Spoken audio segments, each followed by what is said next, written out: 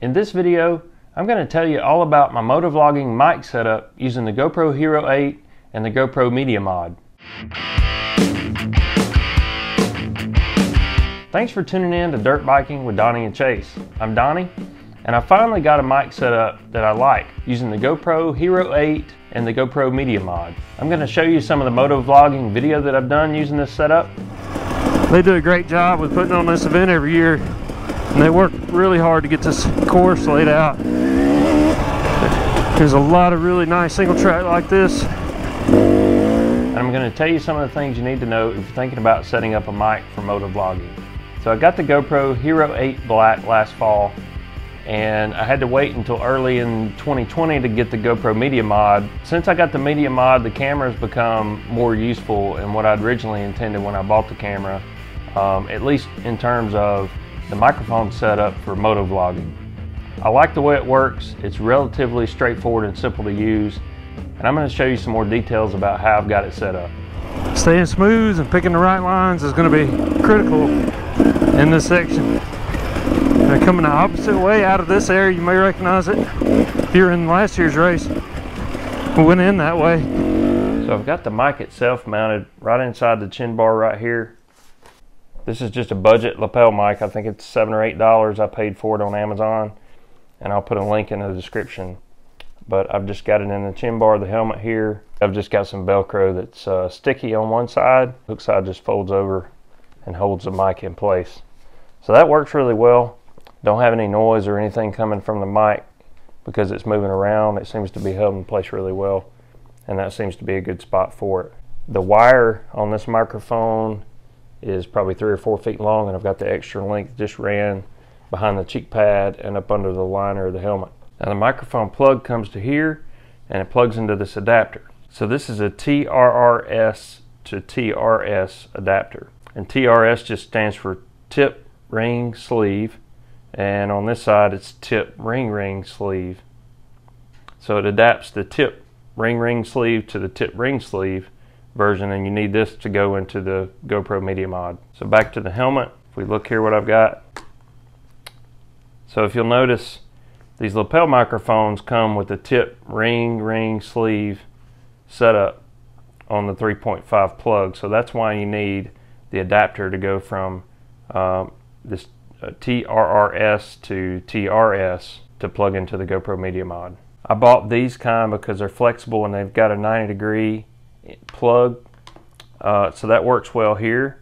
Most lapel mics, and the one I'm linking in the description, will come with an adapter, but it's in this configuration, and this configuration just doesn't work in this setup because it's too long.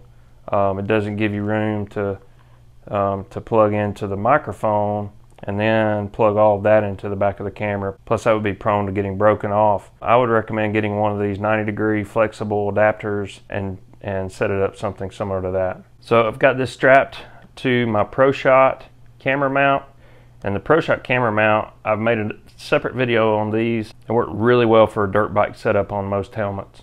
So then the adapter just goes from here to the camera, so that just plugs in there. And that's all there is to it. There's no additional adapters to have to find a place to put in the helmet. It's a really simple and straightforward setup. So I really like that about it. Now let's talk a little bit about the Media Mod itself. Swipe down, go to Preferences, to Input Output. You can see that the audio input is showing Media Mod. Now the camera's using the mics on the Media Mod, shotgun mic here, mic on top and on the back. But I'm going to use this adapter to plug in just to show you what happens here. When you plug in a mic, it automatically switches to the standard mic setting. If you select that, you get some more options. You get Standard Mic Plus, where it actually increases the sensitivity of the microphone, and you have some settings for powered mics. You get a Power Mic Plus, and a Line In setting. So we're just using the standard microphone, standard lapel mic. It's not powered. And I did some testing to see whether the standard mic or Standard Mic Plus would be the better option. And it turns out that the standard mic option is the best option to use with these particular lapel mics. The Standard Mic Plus option actually causes some distortion in the audio. So you can see I plug in the microphone, it automatically switches to standard mic. When I unplug it, it goes to Media Mod. So I like that about it. I don't have to mess with settings. It just automatically goes to that standard mic setting, which is the best one for this setup. So the simplicity of that is pretty nice. One of the things you need to be aware of with the GoPro Hero 8 Black, if you've got the 1.5 firmware, you'll need to upgrade to the 1.6 firmware to make it work with the Media Mod. Just depending on when you're watching this video, there may be something more current than 1.6. But the original software that was on my Hero 8 when I got it does not work with the Media Mod until you do the upgrade. In addition to the mic input with the Media Mod, you get a USB-C input, so you can run an external battery. I have connected an external battery to that and found that it does work. One of the drawbacks that I've found is that I like using these thumb screws with a little wing on there. They help you get a better grip on the thumb screw and get a little bit tighter than you could with just a standard thumb screw. But you can't use these with the Media Mod because the Media Mod interferes and this won't turn.